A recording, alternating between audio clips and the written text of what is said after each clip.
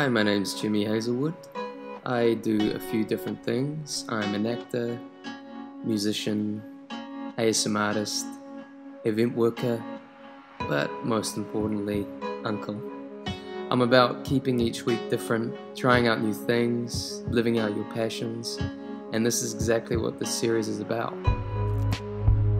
This is my week in review.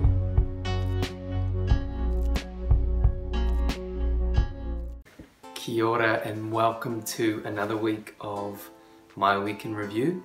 Another pretty full-on week, but it was all about acting. I decided to book a few things to get back on the acting bandwagon since I've been mainly focused on music and obviously my channel for a while now, but I really missed acting. So for Monday I had scheduled a headshot session with one of New Zealand's top headshot photographers, Andy Crown, and I've been needing to get some new headshots for ages just because I look so different from my last ones. I was blonde in my last ones, and when I go into auditions, some of the casting directors who I haven't seen for a while kind of have to double take when they see me walk in and my headshot. So it was well overdue, so I booked in with Andy Crown and it was amazing. So I got ready and headed out to get the photos done, and later on during the week she sent me a proof sheet with the selections my agent had made, and then we're gonna pick the final one from there. But I'm super stoked with the end results, so glad to have ticked that off, because headshots, it can be quite an awkward experience with someone you don't know. So the great thing about Andy was she just chatted, and it was just a really relaxed experience, so thank you, Andy. Then on Tuesday I caught up with a musician friend of mine, Laura, who goes by the name Elsie, and we have known each other for a few years now, done some plays together, done gigs together. She's got me gigs, and we decided to go get some dinner and a movie in Devonport. There's a movie and dinner deal that you can get there for 25 bucks, so we made the most of that. So we're here to see Love, Simon. So what have you heard about Love, Simon, Laura? I've heard that it's a book. Oh yeah? And yeah, some great things. It's going to be fun. Nice. Yeah. So we are at the Vic Theatre now. We've had our dinner, and this is a very old-fashioned kind of theatre that is staying alive by people like us.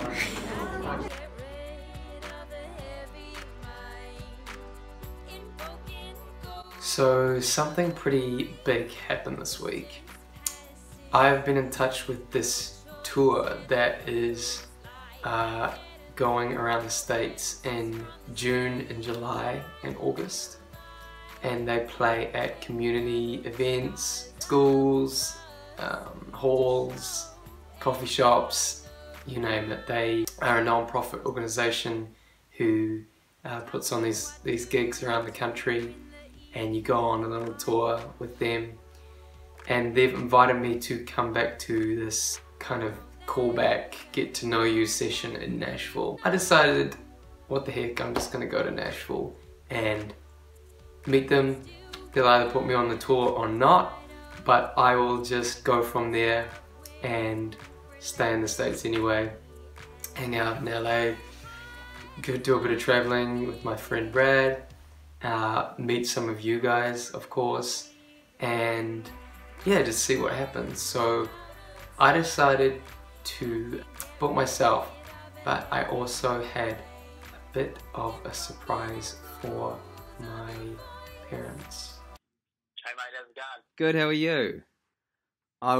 It's like Dad's kind of lifelong dream to go there, to Nashville. Yeah. Today I applied for a loan. I'm just waiting to see if it comes through, but if it did come through, I want to buy Dad a plane ticket there for a week. And I was just seeing if that happened, would you be okay with him away for a week of the business? Yeah, absolutely. And I'll announce it tomorrow night at dinner and tell him that make it a surprise. That'd be wrapped. Yeah, and also on top of that, Mum wants to go to LA, so I'll also buy her a ticket to LA in June or July. Yeah. I'm just gonna bloody get the loan and do it, and they deserve it. So yeah, keep it top secret, and then I'll announce it tomorrow. Hang on, this will do it. Go. Here we go. Oh, yes, we've got an announcement. What's that? So, okay. I'm getting nervous. And Dad, pack your bags. You're coming with me to Nashville in a few weeks. Mum, I'll meet you in LA. I'm buying your tickets. Wow. Yeah. We're going to America. Yeah. Wow. Oh my God, Jim. Oh my God, you got loans. Oh my God, I love loans. I love loans. Oh, it's a joke. It's a joke. Yeah. Oh my God. Really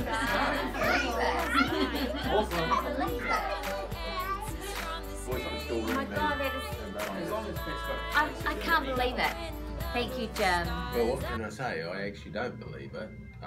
He's going to change his mind tomorrow. And I'll wake up and it'll be a bad dream.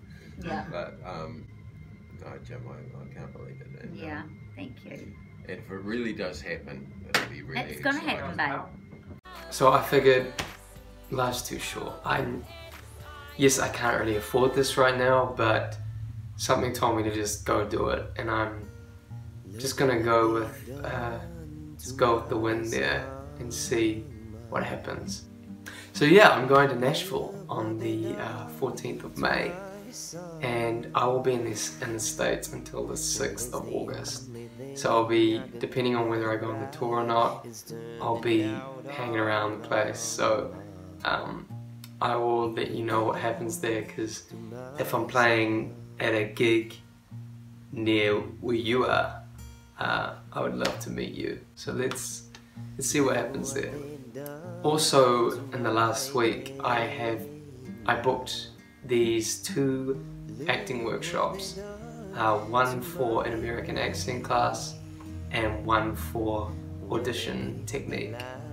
And I was preparing both scripts for most of the week, brushing up on my preparation, and it made me realize just how much I thought my American accent was good, but there are some words that I just slip up on.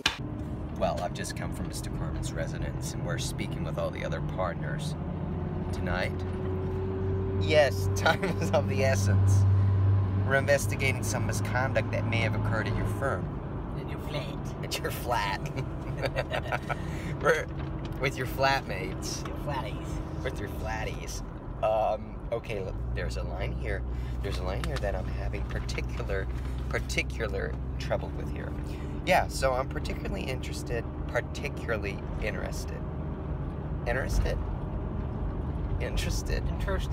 particularly interested in anything you might remember about October of 2015. And then I went to one on Saturday for audition technique. This was a big long day of workshopping monologues and scenes, and they were really brutally honest, which I love, because there's nothing worse than going into an audition and then casting director kind of saying, oh, that was great, okay, see you later, and then you're gone. But these guys, they just were brutally honest, and they were so helpful and so supportive as well. That's the best thing to have when you're in an audition room, because you're freaking out and you just want to do your best job. Ah, I loved it. I really loved it. Getting that ball rolling. Yeah.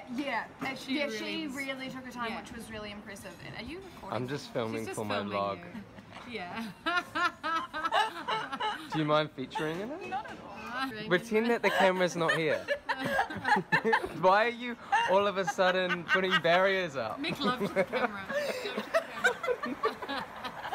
Oh, I've gone about it. What's this AMSA thing you're doing?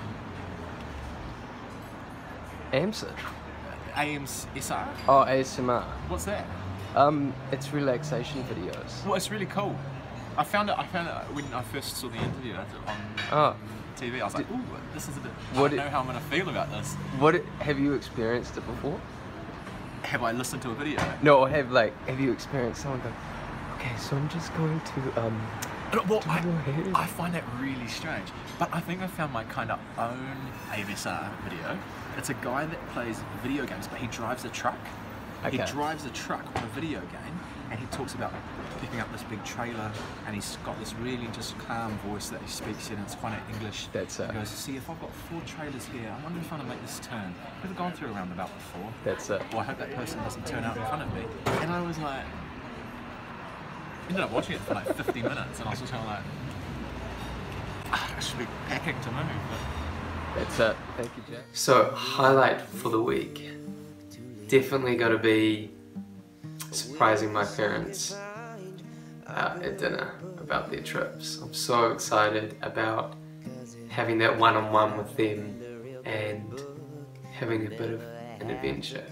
And my lesson for the week is I've just got to stop trying to get things perfect all the time. In the arts world, there's no point trying to strive for perfection because it doesn't really exist, and it doesn't really exist anywhere. So I realized in this workshop, like, failing is actually good. Falling flat is good. It just shows you that you can put all your work into something, but that sometimes the execution just goes a different way and has flaws, and that is okay. Sometimes perfect is just kind of boring. And my music and acting stuff, I always seem to be striving for a polished product, but quite often the cracks are the most interesting part, or the off notes or whatever. I'm just gonna enjoy every little creation I make and just learn from it each time. Well, thank you so much for watching this episode. I hope you enjoyed it, and I look forward to seeing you guys again next week. Have a great one.